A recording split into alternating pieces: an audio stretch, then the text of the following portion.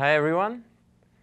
Okay, so for the first part of this course, we've learned basically the ins and outs of solving linear systems of equations. Today we're going to do a little review of the basic concepts.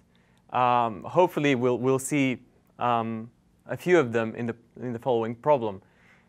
We're given a square matrix A, a 3 by 3 square matrix A, where the last entry is a parameter k. And this parameter will vary, and we'll see how the system, what happens to the system of equations ax equal to 2, 3, 7, for which k it has a unique solution, for which k it has infinitely many solutions. Then we'll find the LU decomposition, and finally we'll write down the complete solution to the system. So I'll give you a few minutes to work this problem on your own, and then please come back and see how I do it.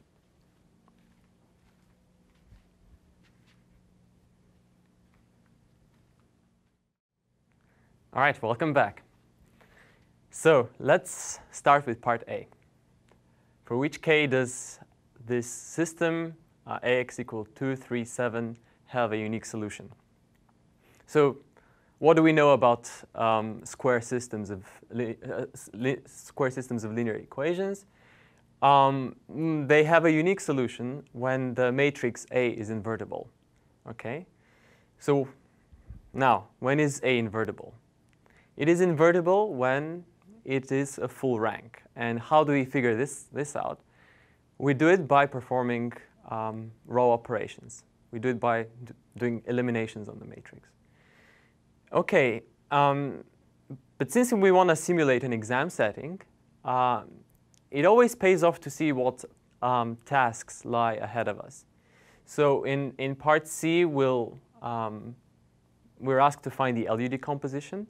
This means that when we do row operations, we'd better keep track what row operations we're doing exactly. In particular, we'll write them down as elementary matrices. And in part D, we'll be asked to compute the complete solution. And therefore, it's good to do row operations on the augmented matrix A. OK, so let's do this. I'm going to write this. Well, the augmented matrix A is the following beast. 1, 1, 1, 2, 3, 3, 4, k, and then 2, 3, 7. OK, so first thing, we subtract a multiple of row 1 from row 2, and it's exactly -1 times the first row plus the second, right? So let me write down the corresponding elementary matrix that does this. It's E 2, 1, and it's lower diagonal with 1s on the diagonal. And it's going to be exactly -1 in the first entry of the second row. OK. So we get 1, 1, 1, 2, 0, 1, 2, 1. And we copy down the third row. OK. Now, we subtract a multiple of the first row from the third one. And let me write this here. It's precisely, we'll multiply the first row by -3 and add it to the third one. This is accomplished by the elementary matrix E3, 1, which is 1, 1, 1, -3, and then 0, 0. OK, 1, 1, 1, 2, 0, 1, 2, 1. We copy the first two rows. And then the third one will be 0, 1, k minus 3, And 7 minus 3 times 2, 7 minus 6, 1. OK? We have essentially, well, one last row operation to perform. Let me do it here. So we'll subtract the second row from the third one.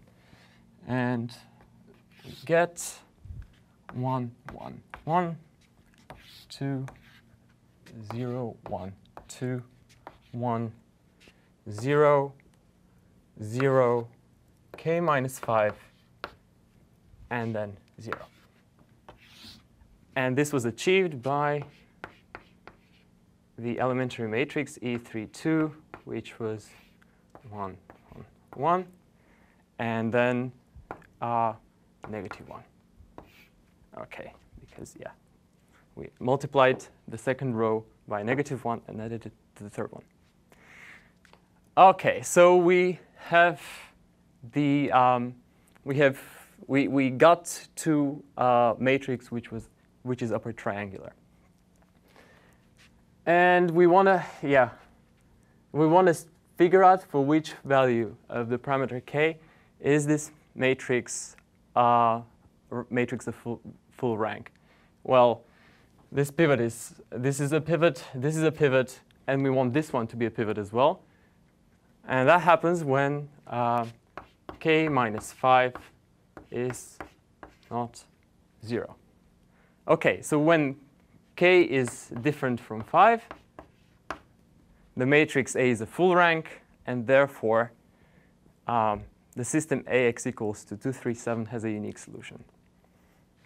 Now, part B.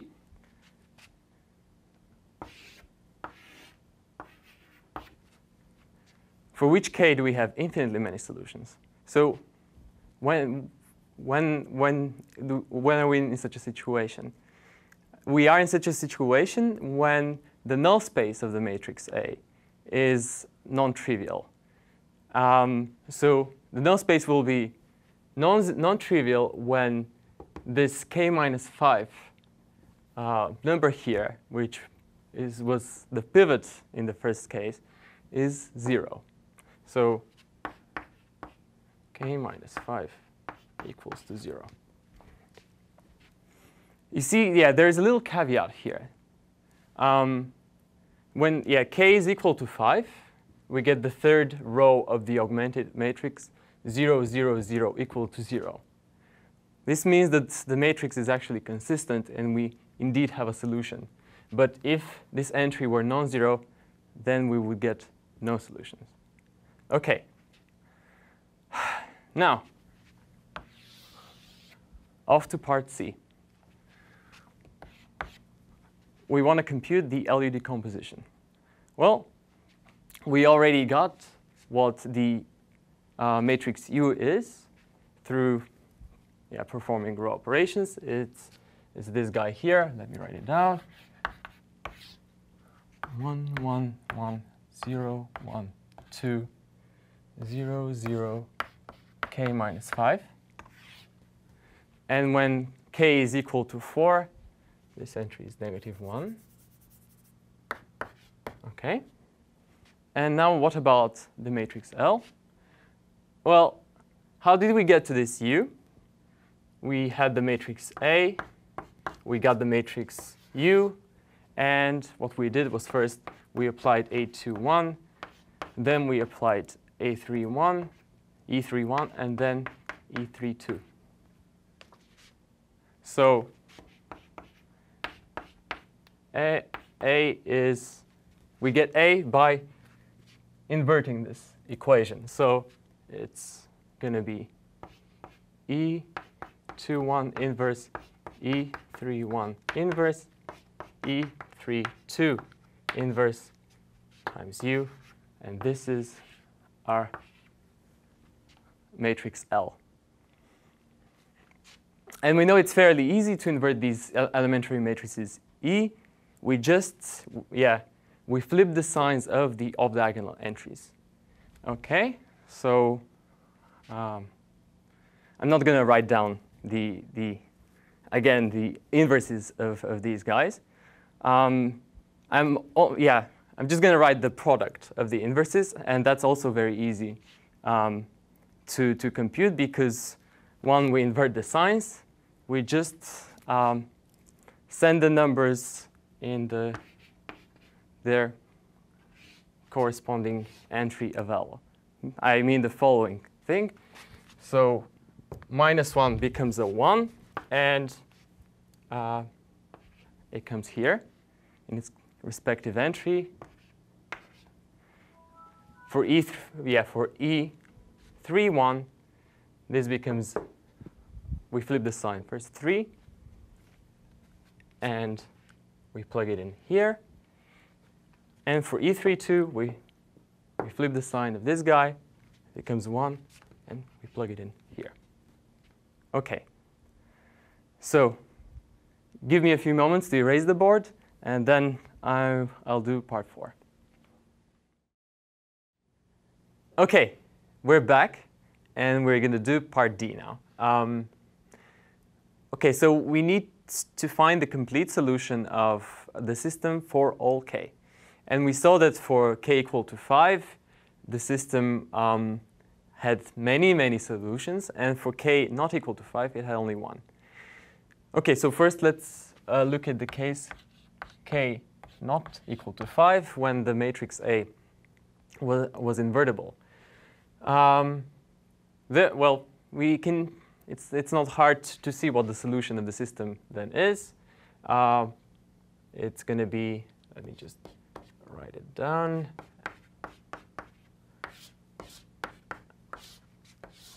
So when k is not equal to 5, this was non-zero.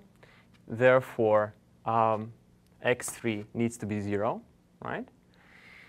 When x3 is 0, we have x2 plus 2 times x3. So x2 plus 0 equals 1. Therefore, x2 is 1. And then we go back to the first row. We have x1 plus x2 plus x3 equals 2. So x1 plus 1 plus 0 equals 2. So x1 plus 1 equals 2. And therefore, x1 is 1. Good. Now, what about k equal to 5? Then we see that x3 is a free variable. OK, so the solution will be x1, x2, x3. x3 can be any number, c. From the second row, we'll get the value of x2. It's 1 minus 2 times x3, so 1 minus 2 times c. And x1 is 2 minus x. It's 2 minus x1 minus x. Sorry, 2 minus x2 minus x3.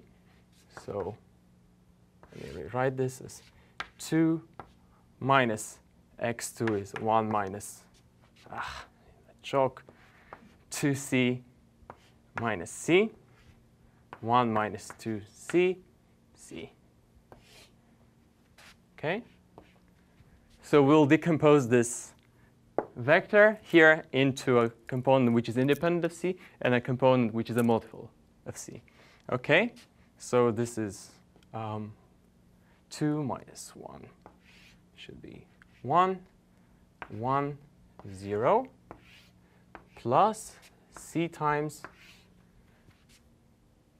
we'll have 2c minus c, c, so c times 1.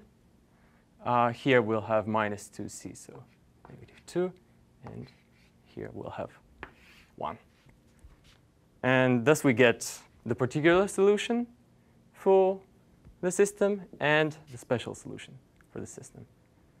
OK, we're kind of done here. If you're at an exam, you should immediately start the next problem. Good luck, and I'll see you later.